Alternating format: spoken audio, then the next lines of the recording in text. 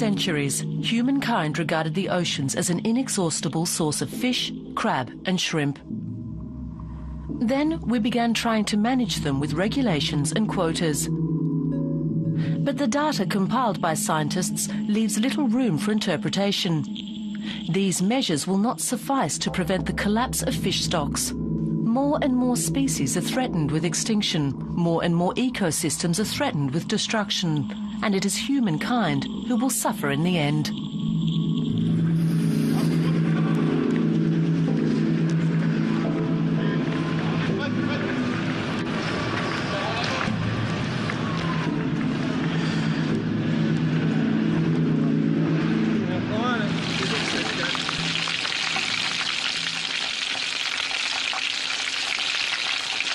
Fish is a valuable source of nutrition, rich in protein, healthy fats, vitamins and iodine.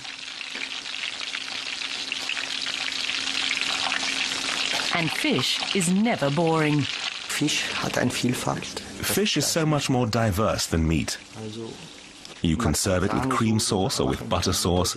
You can poach it with lemon, cook it with fat or without. You can practically cook it any way you like. Fisch ist dankbar für jede Zubereitung. Of the 16,764 species of fish in our oceans, humankind uses several thousand for food. For more than 1 billion people, fish is the most important source of animal protein. Fish is a pure product of nature. There's nothing synthetic about it. It's something noble, something that ought to be treated with respect. We have to be aware that a fish has sacrificed its life for us, and in return, we have to treat this product with respect, try to use it sparingly, and make something good of it. Etwas Gutes daraus machen. Europe's biggest fish market still promises everlasting plenty. There's hardly a fish you can't buy here.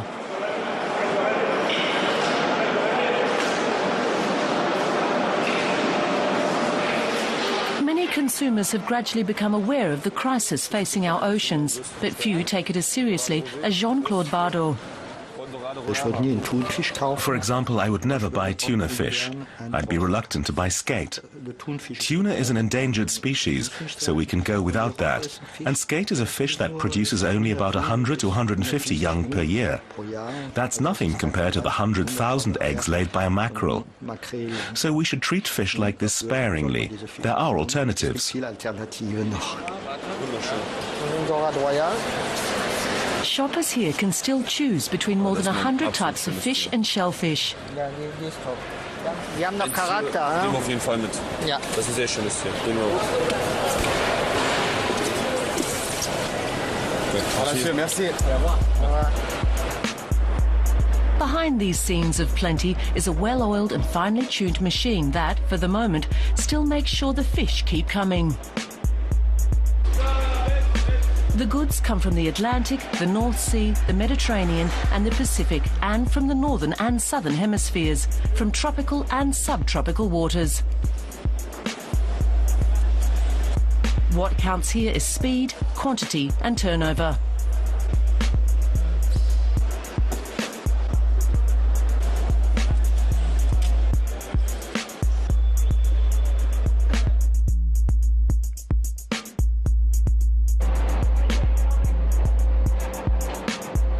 Every year, about 150 million tons of fish are consumed around the world.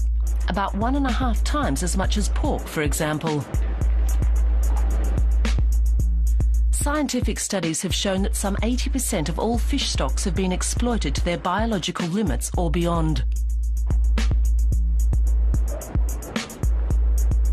Researchers will be left to find out what effects all this will have on our oceans.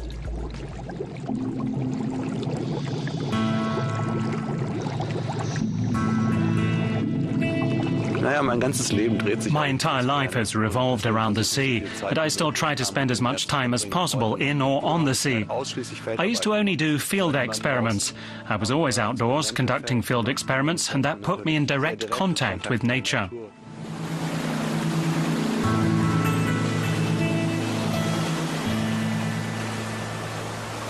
The marine biologist Boris Wurm has spent more than 10 years analysing how large-scale fishing changes the oceans.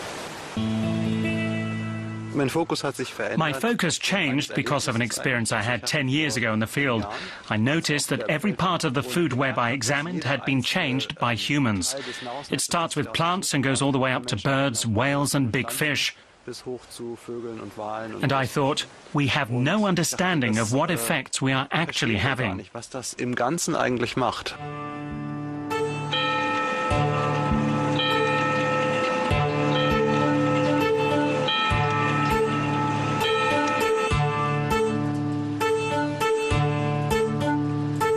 dramatic effects of fishing do not become apparent until the data are compiled from all oceanic regions. This is why Boris Wurm has collected catch data from all over the world for several decades, along with the detailed results of other marine biologists' research. At the end of this piecemeal work, an overall picture of the state of the oceans emerges. And the results are alarming. Since the 1950s, catches worldwide have increased fivefold. In the same space of time, the amount of fish in the sea has been reduced by half, especially in coastal regions, but also on the high seas and even in the depths of the oceans. Increasing numbers of fish species are being exploited to an ever-growing extent. Some 15% of fish stocks are on the verge of total collapse, and many more are headed the same way. The consequence for our ecosystem is that species can no longer fully play their ecological role. For example, if a predator fish no longer controls the population of its prey and in turn their numbers explode. Marine biologist Bob Scheibling is examining just such a phenomenon, the sea urchins off the coast of Canada. Their greatest natural enemies are predators like cod. But cod stocks off the Canadian coast have collapsed since the mid-1990s after decades of overfishing. And they have yet to recover in this region. As a result, the population of sea urchins has exploded. This has drastic effects on the coastal ecosystem. So kelp beds are remarkably rich and productive ecosystems. They've been likened to the rainforests of the sea. They certainly look like it. Normally, the entire coast is overgrown with kelp beds. You can see these tremendous aggregations of urchins just weighing down the kelp and consuming all of the kelp. Overfishing has brought about the collapse of an entire ecosystem.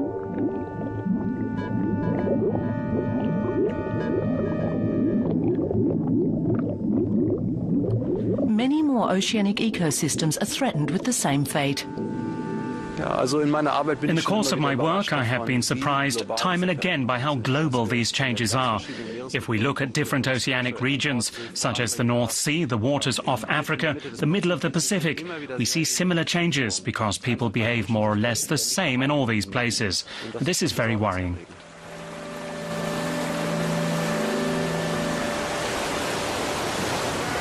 In the meantime, many states have begun trying to control the negative impact of overfishing. In European waters, the European Union lays down rules and quotas. In Germany, the Federal Agency for Agriculture and Nutrition tries to make sure these rules are observed. 3 fisheries protection vessels patrol the North and Baltic Sea for fishing boats breaking the law. If we gave up carrying out checks, we would be going back to the early 1980s, when overfishing was rampant. We can see this in other parts of the world. Some of the things that go on are incredible. I think the inspections we carry out and just our presence in the North Sea are invaluable.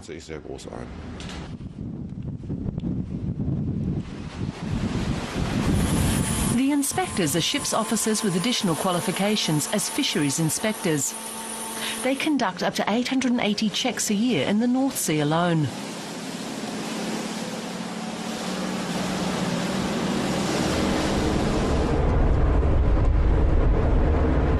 list of regulations they have to make sure are being upheld is impressive.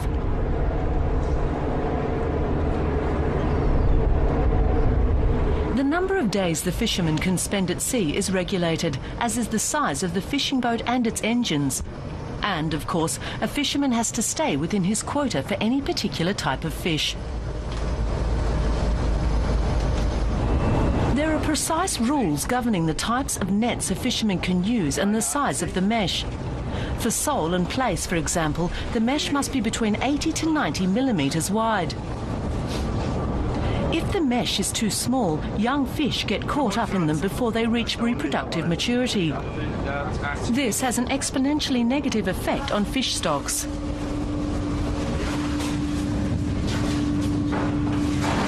In the cool room, the inspectors look for species for which the fisherman has no licence or quota. In this case, cod would be an infringement. They also check that the fish aren't smaller than the minimum size allowed. The minimum length is 27 centimetres. We can see this fish is more than 27 centimetres long, so it's okay. However, the strict rules only apply to catches brought ashore by the fishermen. What they catch at sea is irrelevant. But that is exactly what counts when it comes to protecting the oceans.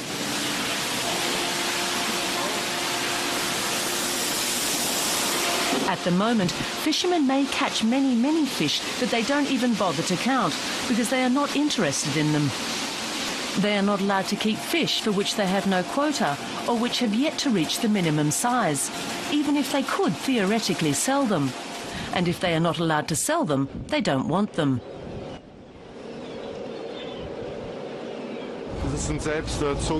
They throw back sole, starfish, crabs, mussels, dabs, and most of them are dead already.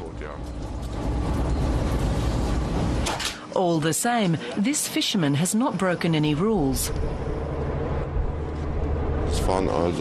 There was 85% bycatch, which had to go back overboard. There's nothing we can do about that. That's the way the laws are. They have a certain mesh size, and there's nothing we can do about the bycatch. Nothing at all. I think that's terrible. It's as if a farmer had a herd of pigs and he killed and buried 85 of them and only brought 15 to market. I think it's absolutely awful.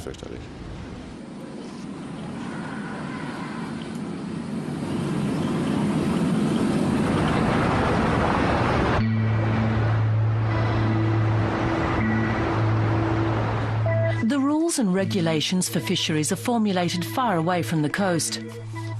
Maria Damanaki, who has been European Commissioner for Maritime Affairs and Fisheries since 2010, is one of those fighting for sustainable fishing policies. The Commission has had some success, notably the banning of what's known as high grading.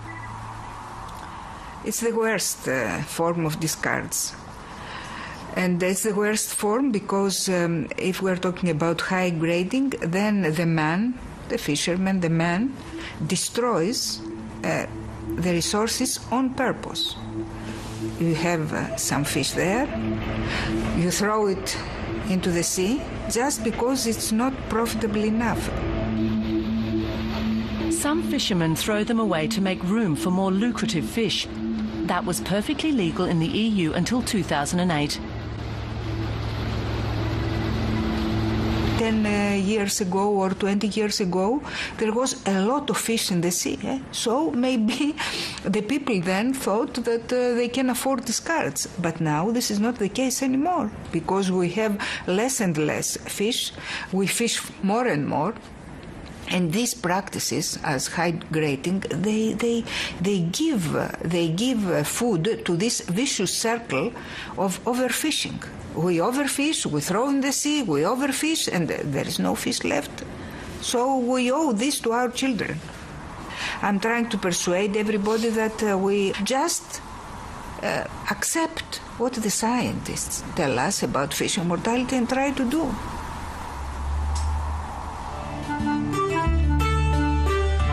In order to reach sensible decisions, the politicians in Brussels want well-founded assessments of the fish stocks. The This is why the EU maintains the International Council for the Exploration of the Sea, or ICES. The committee is made up of several hundred scientists. Based on the data they collect, they formulate recommendations for fishery policies. Christopher Zimmerman is a member of ICES and knows the limits of this advisory position. Whenever we say the quotas can be raised, everyone says, great, good idea. But if we say the quotas have to be reduced, then people will say, that can't be right, the science is wrong. The scientists have to face the allegation that their recommendations are too cautious, that their research is not thorough enough, that they need a better understanding of the dynamics of the fish stock to determine the necessary quotas. From a scientific point of view, we have to say that our data are sufficient. What we already know is enough to implement sustainable fishery management. The problem from our point of view is that our recommendations are not followed, that quotas are not adapted to the state of the fish stocks. The politicians who support this tendency are in turn supported by the fishing lobby, essentially by the big players in the business, who just want things to stay the way they are. The new commissioner is actually on our side, and the problem actually starts with the Agriculture and Fisheries Council. The people with the real power when it comes to making decisions are the respective ministers of the member states. They're the ones who decide on the quotas. We have all this bargaining with the member states, with the ministers, about how much they are going to fish. And now it seems that it is a pride for every member state to come and negotiate and afterwards gets some more. We are talking about big interests here. In Japan, there was an auction about just a fish, one fish, a bluefin tuna fish. And one piece of fish was sold for 400,000 euros. It's like an enterprise, one fish, an apartment. So we're talking about big prices, we're talking about a lot of money. So things cannot change easily, but we have to realize that there is no other way out, because even the people who get this big money, if they are going like this, after 2 or 3 years, maybe 5 years, they will have nothing. Even them, the rich, the millionaires. For many years now, biologists and engineers have been looking for ways to end this destructive exploitation of the seas.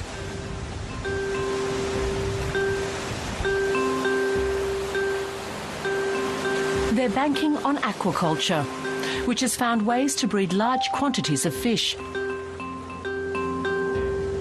The industry is growing rapidly. Almost 1 in every 2 fish consumed worldwide comes from aquaculture, and its share of the global fish market continues to grow.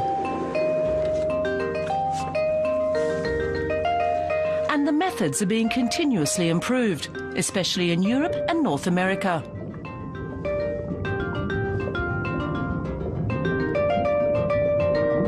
Use of medication is strictly regulated, as is the amount of cage space afforded to the fish.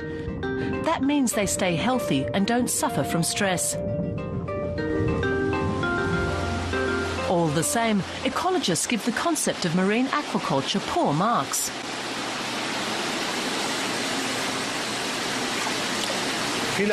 Many of the saltwater fish bred in aquaculture facilities are predators. That means they are high up in the food chain. It's as if we were to breed lions and tigers and catch game from the woods to feed them. There's no sense in that. On land, we have cows and pigs lower down in the food chain. That is not the case with fish farming. That involves catching fish in the wild and feeding them to the predators in the aquaculture farms. To get his fish to grow quickly and reach the required size within a year, the fish farmer must constantly feed his stock. The amount of wild fish in the feed fluctuates with the prices for commodities such as fish meal and fish oil.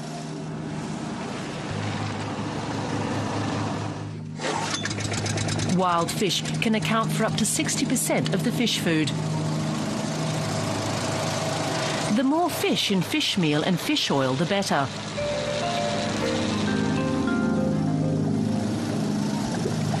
It means the fish are fed something similar to what they would eat if they led normal lives as predators.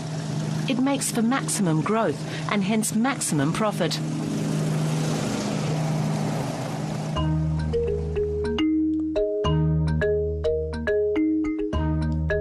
Most of the fish meal used in aquaculture comes from South America.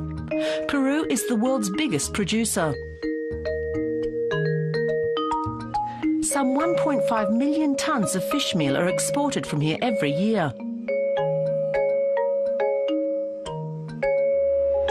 About half of it is produced in a single city, 500 kilometers north of Lima.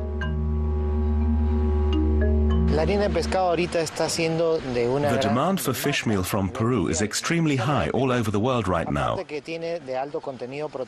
It's rich in proteins, and that makes it very popular on the global market. This market is insatiable. Demand far outstrips what we can produce.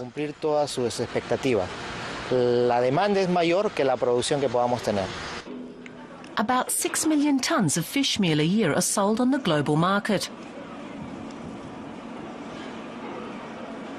In Peru, it is only produced for a few months a year, when large schools of anchovies migrate along the coast.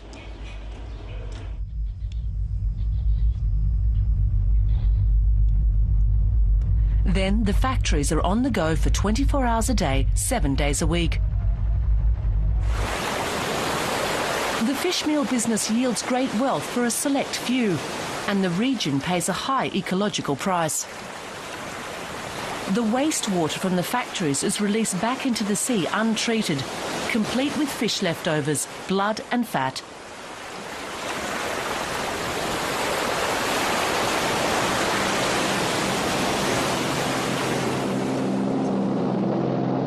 Over decades, this organic waste has settled and built up on the floor of the Bay of Chimbote. The biologists at the Peruvian National Marine Research Institute, IMAPE, are powerless to do anything except document the environmental damage. This smell of sulfur is typical. The sediment on the sea floor is mostly made up of sulfur and methane. We assume that conditions there are devoid of oxygen. We're talking about a contaminated layer of mud ranging from 2 to 8 meters thick.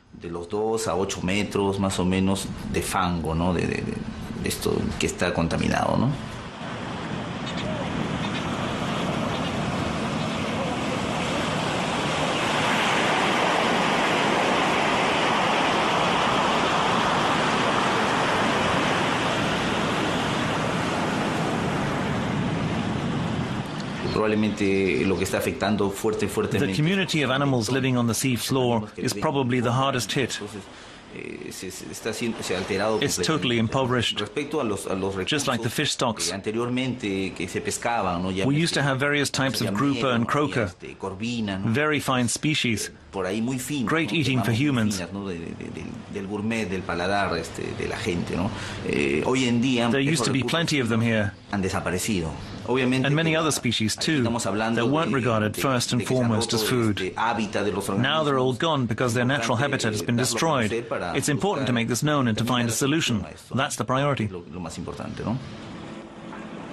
As well as its local repercussions, fish meal production has other, more far-reaching consequences. The 30 million tons of smaller fish processed for fish meal every year are then missing from the food web. Ecological research leaves no doubt about that. This is especially hard on animals whose diets are specialised in these fish, seabirds and marine mammals. Though they might live in nature reserves and other habitats far away from the fish meal factories, they are still in direct competition with the fishing fleets. A cormorant eats about 22,000 anchovies, sardines and herrings in a lifetime. A mature sea lion consumes about 8 kilos a day. And you might say the tip of the food chain is just the tip of the iceberg.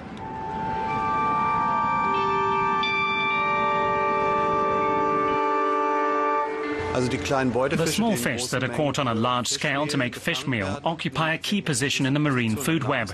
They play an important role, both for the fish they prey on and the fish that prey on them. If we take a key species out of the system, the entire system suffers. On the coast of Namibia, for example, overfishing of sardines has resulted in a glut of jellyfish. Of course, that's a negative effect. Marine aquaculture uses up a lot of fish. That means it's not a solution. One main problem is that farming predator fish consumes more fish than it produces. Often it takes 2 to 5 kilograms of wild fish to produce a single kilo of farmed fish, sometimes even more.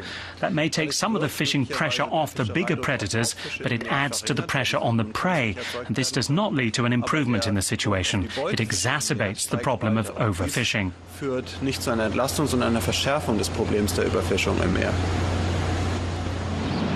But not all fish are predator fish. There are plenty of freshwater fish that live off plants and make for good food. To breed them, there's no need for the sea. There's no need even for a pond or river.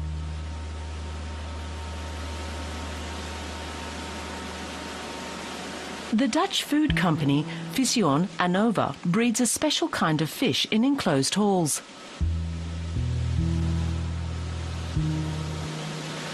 It's called clares and is especially well suited to aquaculture. The fish are unaggressive and can be farmed in dense populations. They grow quickly and have very efficient metabolisms. It takes just 700 grams of feed to produce a kilo of clares. A kilo of chicken requires 5 times as much feed.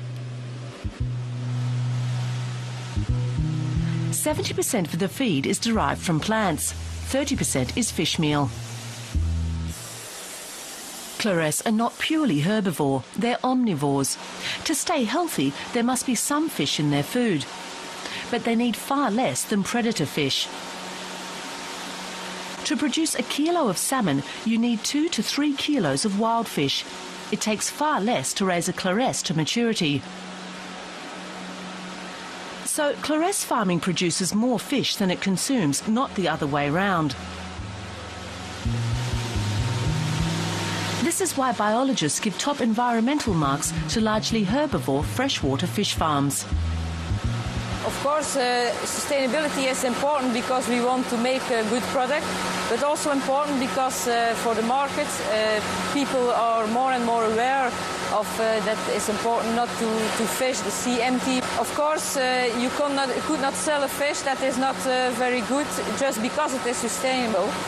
It's very important that next to that it's also a good product. A clares farm like this produces 1,000 tons of fish per year. High-performance centres like this can take some of the burden off the oceans because they don't involve breeding predator fish. But there are other forms of sustainable aquaculture too.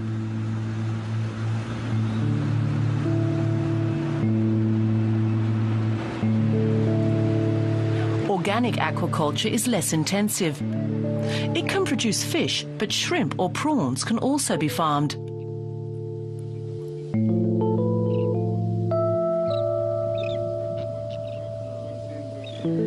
The shrimp farm Biocentinella produces western white shrimps. They live in brackwater in river deltas, where the salt water mingles with fresh water.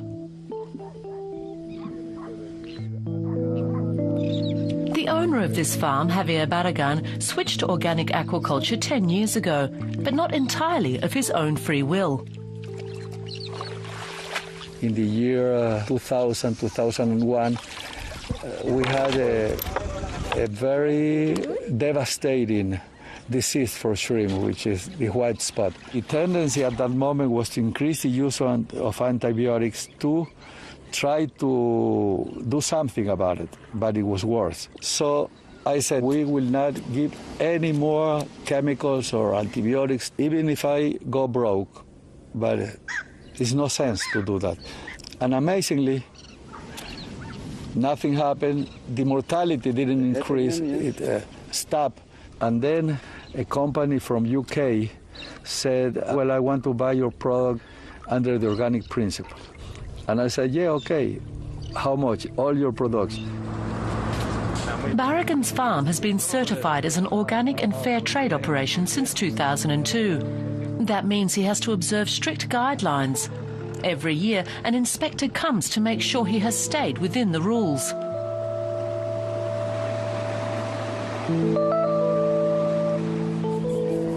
Feed is an especially important factor in sustainability.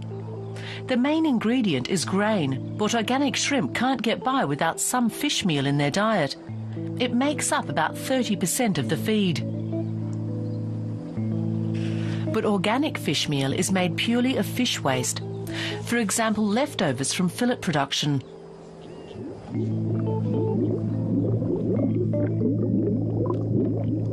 Not a single extra wild fish has to die for this feed.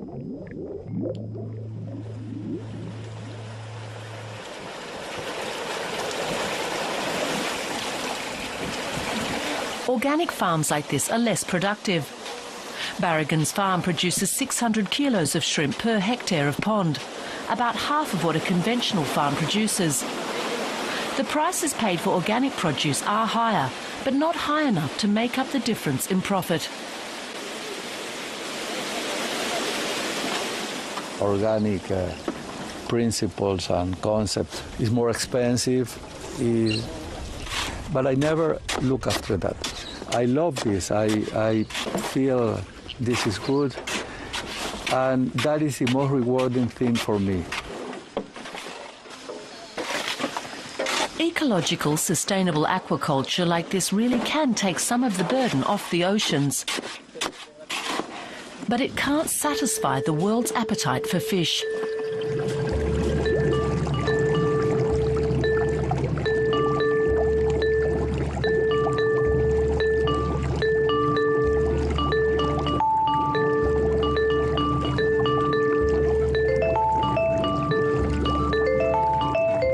Biologists and ecologists are agreed that the oceans still contain enough fish to give humankind what it wants and needs. But we must start being more careful with this valuable marine resource.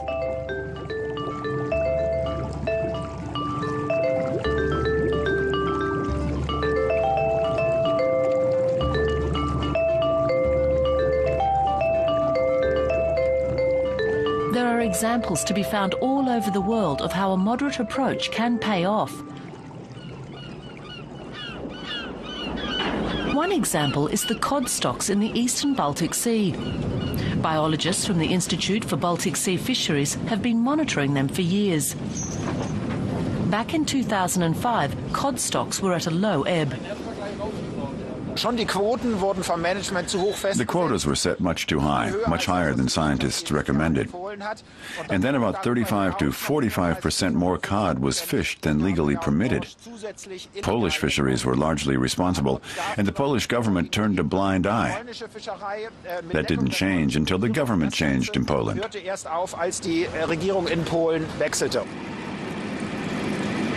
From 2007 onwards, the EU-friendly Polish Prime Minister Donald Tusk saw to it that the quotas were respected. Since then, the cod stocks have recovered.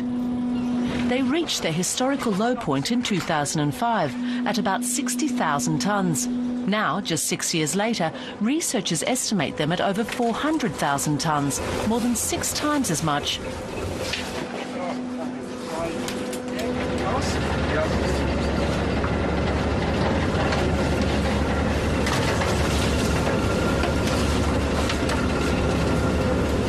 Christopher Zimmerman and his colleagues closely monitor the Baltic cod stocks.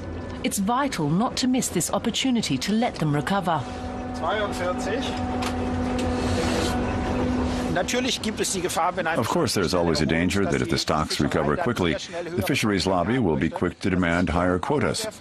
And that is very much the case here. Luckily for the cod stocks, we were able to implement a management plan in 2007, and this management plan contains what we call a stability clause. That means quotas may not be raised as quickly as the stocks recover, that they can only increase by 15% over the previous year's quota. That ensures that quotas only rise moderately and that stocks have a real chance to recover. And we can see the results. The stocks are doing well.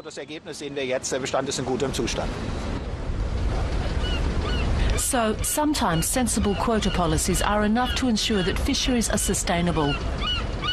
But for all the world's oceans to recover, radical reforms must be implemented in fisheries management. The cod trawler Tristan Bettina is leading the way.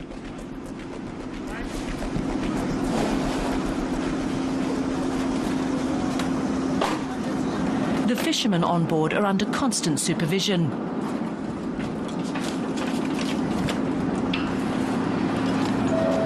Four cameras monitor what happens to the fish from the moment it is caught to the moment it enters the cool room. The goal is to somehow get the bycatch problem under control.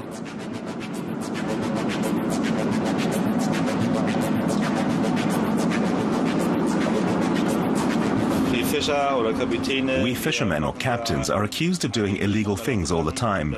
So we said, let's install some cameras and subject ourselves to round-the-clock monitoring. And then nobody can accuse us of catching or throwing away small fish or the like. We replace the hard drive every 4 weeks and make the old one available to the authorities for inspection. The data are analysed at the Institute for Baltic Sea Fisheries in Rostock, where Germany's pilot study on supervised fisheries is based. Christopher Zimmermann is in charge of the programme. The video system covers every catch from start to finish. It also records the exact location and speed of the fishing vessel. That makes it possible to establish precisely where and when the catch was made. The cameras record what the fishermen haul in and the bycatch that they throw back overboard. In return, fishermen could look forward to fewer rules and regulations, to being able to fish freely but responsibly. The overall goal is to reduce bycatch to a minimum. Bycatch is one of the most essential problems in EU waters, largely because it's not covered by quotas. In other words, it's up to the fisherman how much he throws back overboard. We have to get away from this. We have to regulate the total amount of fish caught. We have to regulate how much of the stocks are fished, regardless of whether the fish ends up on our plates or goes back into the sea. Zimmermann says throwing away bycatch should be the same as throwing away money, an incentive to fishermen to keep their bycatch to a minimum. It can only work if we reverse the burden of proof. We can't leave it to the courts to find a fisherman guilty of breaking the law. We have to make the fishermen prove that they're acting within the law, that they're harvesting resources that belong to all of us in a responsible fashion. But this proposal is controversial. Opponents argue that it infringes on the fishermen's rights. The fisheries lobby likes to compare the proposal with cashiers who are filmed at work. But the difference is that the cashiers are not minding common property. In this case, the fish belongs to all of us, and fishermen are exploiting it free of charge. We allow fishermen to exploit this resource, but it's still our resource. If we carry that argument over to the cashier, it would be like being allowed to take everything out of the shop without paying for it, and all the cameras would do is document the missing stock for the accounting department, and nobody would be punished. The crew of the Tristan Bettina keeps its bycatch to a minimum. The meshes are bigger than required by law, and the nets are equipped with what are known as Barcoma exit windows. The Barcoma mesh is square-shaped and remains open even when the net is full. That means a smaller cod or other type of fish has a chance to get out. There are many ways for a fisherman to restrict his catch to the kind of fish that he can actually sell. But at the moment, it just doesn't pay. It might even cost more money. The way fisheries are currently regulated is diametrically opposed to sustainability. The only way to make fisheries sustainable is radical change. Boris Wurm and his colleagues have shown that several different measures have to be adopted at the same time. More selective fishing techniques, smaller fleets, seasonal protection and protection zones. If the oceans are to avoid depletion, fishing pressure has to be reduced. Fishing pressure is defined as the amount of fish killed measured against the amount of fish in the sea. That doesn't mean there has to be less to go around. To understand the effects of fisheries, we have to explain the connections between the amounts caught, fishing pressure, and the effects on ecosystems. You can look at it like this. Fishing pressure can range from 0 to 100%. At the moment, fishing pressure is growing. Catches grow at first, then reach their ideal point, but then fall again because the fish stocks collapse. At the same time, the ecosystem loses biomass, and the average size of the fish shrinks. In other words, there are fewer fish, they are smaller, and the most important aspect in terms of conservation is that the number of collapsing fish stocks is increasing rapidly. That's where we are today. In other words, we are overfishing the oceans. We fall short of the ideal level, and a large amount of fish stocks have already collapsed. Our proposal is to try to maintain the size of the catch while cutting the fishing pressure by half to the point where we can still harvest the same amount, but the collateral damage to the environment is much less significant. Most regions are here in this area at the moment. This is where we are, this is where we want to be. And that's the path fisheries management has to take on a global level.